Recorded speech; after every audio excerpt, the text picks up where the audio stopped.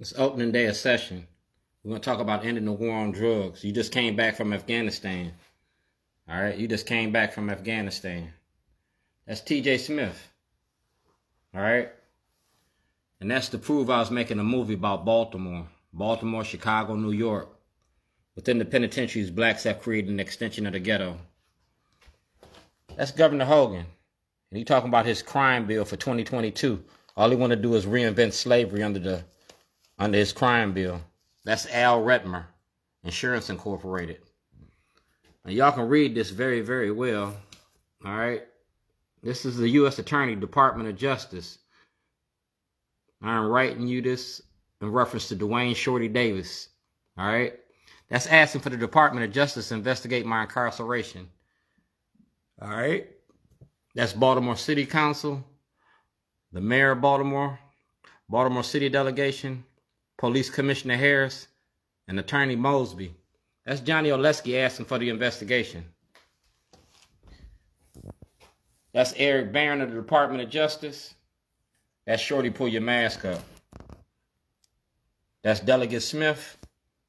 That's Eric Barron from the Department of Justice. And that's Marilyn Mosby. Marilyn Mosby refused to file charges against Scott Shellenberger. These are the charges I filed. I'm with Out for Justice. I'm a member of Out for Justice, and we talk about the criminalization of poverty. All right? We talk about the criminalization of poverty. That's Kai Jackson and Fox 45. That's Tim Williams. And that's Bill Henry and me. And I'm breathing down Bill Henry's neck because Baltimore City's investment portfolio is tied to the Alabama state prison industry. You make a lot of money off of incarceration. We veterans, we black veterans, and we standing behind this. That's Shorty's Catering. That's Shorty. And that's Honorable Judge Turnbull. I blew the whistle on the criminality in your courts. You feel me? And you got this. Judge Turnbull had it. Governor O'Malley, ABC2, the ACLU, Judge Boers, Governor Quinn, Senator Hardin, Congressman Cummings, Mikulski, the Maryland Lawyers Association, and Parole and Probation, Mr. McGee.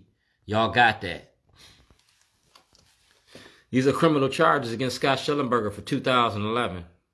And these are your public officials that have knowledge of it. Mary Washington, all right, Duckworth. You see these individuals? Johnny Oleski, Ethics Commission. We talking about the ethics, all right? Like I said, it's the 2022 session, and y'all know all about this. It's the 2022 session.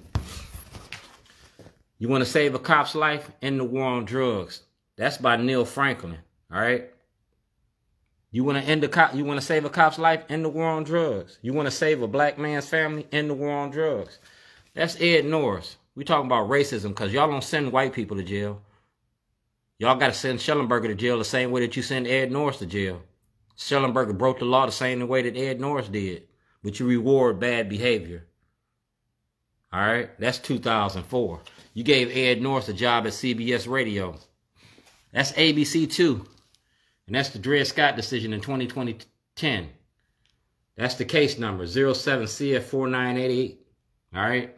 And I broke down your criminal enterprise. I broke down how you make money off black bodies. ABC2 works for Governor O'Malley and his corruption machine, mass incarceration. That's Marilyn Mosby, and that's Luke Broadwater. All right? And y'all getting ready to open up this new newspaper called the Baltimore Banner, and that's some more bullshit. That's Ricky Spector, Shorty, and Farmer Nail. That's evidence that I gave the Baltimore Sun in 2010. That's evidence I gave the Baltimore Sun, ABC2, NBC, ABC. Y'all got this. Racism in your judicial system. That's the Baltimore Sun. And that's President Obama because he asked for an investigation. Shorty, pull your mask up. Opening day of session is tomorrow. That's Stephanie Smith. You got to produce this material. It's my intellectual property. That's Marilyn Mosby. You got to produce that material. It's my intellectual property. You got to see me, and I'm going to come see you. T.J. Smith, you going to snitch.